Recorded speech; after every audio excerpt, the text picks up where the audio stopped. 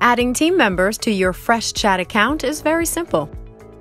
Go to Team Members in Settings and you can add new team members or modify the existing list. You should assign a role to each team member that you add. When you add team members to your Freshchat account, they'll get an activation email from Freshchat to log into their account. You can also segment team members into groups, such as sales, support, or billing, and assign conversations to a group rather than individuals.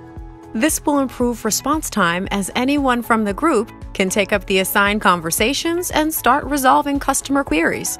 Go to Groups Settings, click Add Group, enter the group details, and add team members. You can also edit or delete groups later on. Auto-mapping conversations to a group is also possible through our Message Channels feature. Check out our video on Message Channels to learn more. You could be a part of more than one Freshchat account at a time. Our multi-account login feature enables you to switch between different Freshchat accounts with a single click.